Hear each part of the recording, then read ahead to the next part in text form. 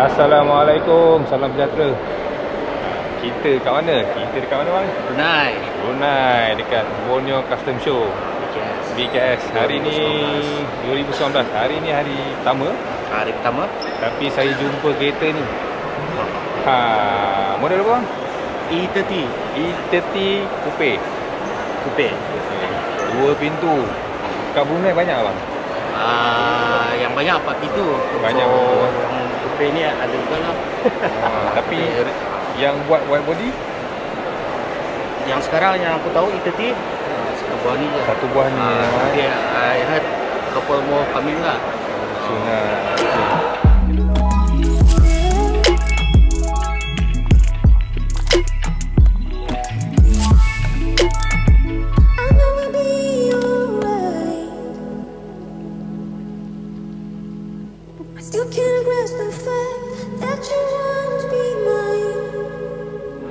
Kenapa abang pilih pandem bang? Pandem, cantik kan? Cantik kan? Okey. Tapi ni macam mana abang dapatkan barang ni? Okay, so saya interview abang seorang je boleh? Okey. Okey, abang ni silakan. Okay, aku ni memangnya memang I'm a BMW fan. Okay. So I used to have an E90, 46, E30. Then I know yang ada dia punya kit-kit kan. And one of the best thing is pandem. Pandem roket bunny lah. Sama. So I saw E30 yang jual yang good price, aku beli. And I got the kit from UK. Oh, ni direct from UK lah? Dari UK. Kira agent lah. The real one yang making is dari Jepun lah.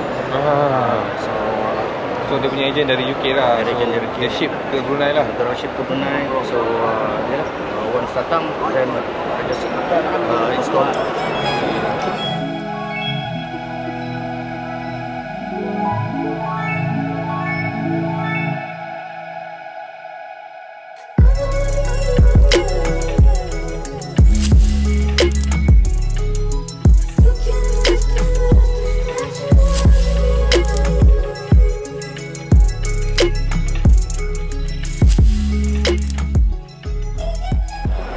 Boleh share ke berapa harga?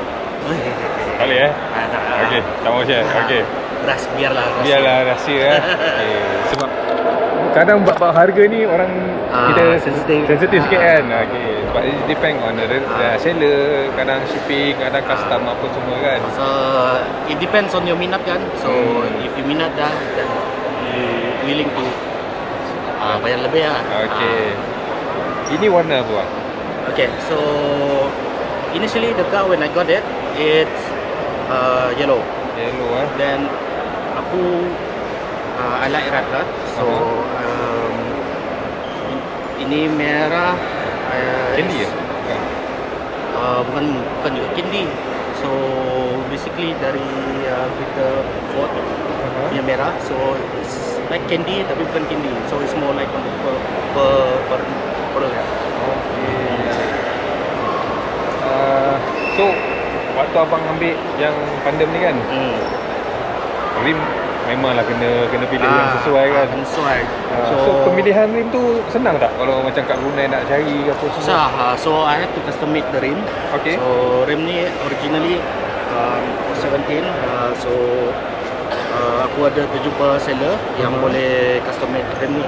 So aku bagi tahu dia berapa lebar aku nak, apa dia punya offset, dan dia hantar sini lah. So dia dari mana tu? Dari US.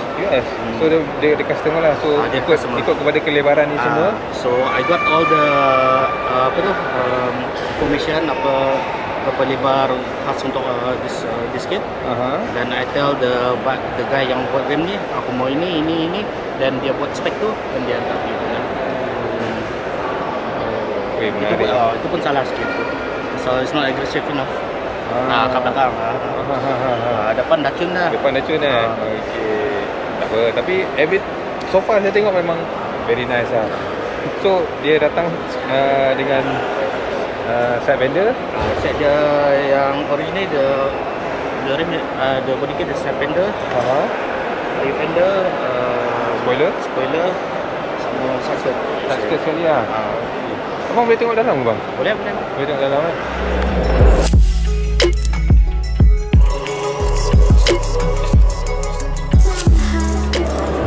So kalau waktu ambil dulu restoration tu lama tak bang? Takes me 1 year lah. So 1 year I bought this last year after the gas, 2018. So itulah take me 1 year to prepare for this event. Oh, so seat guna seat yang original aku dah tukar dah jadi ini SS cars, Malaysian made punya. And I did the interior. Okay. Interior ada. Oh ni semua dah sini semua dah buat dah. Dah buat dah semua. Oh lawa bang. Then this one floor is I got it from the automotive. Okey. Alamak, lagu dah dipasang. So kita dah tak berapa nak dengar. Okey. Saya sampai sini je. Okey. Sebab saya dah ambil detailing tadi. So terima kasih banyak-banyak sharing. Okey abang Gigi. Terbaik bang. Thanks. Lawa kereta, lawa. Thank you for coming. Alright, okey. Nak review tak yang sebelah ni? Boleh. Okay. Mana ada kat situ kan? Ada. Tapi lagu ada. Lagu ada. Okey, tak apa. Nantilah.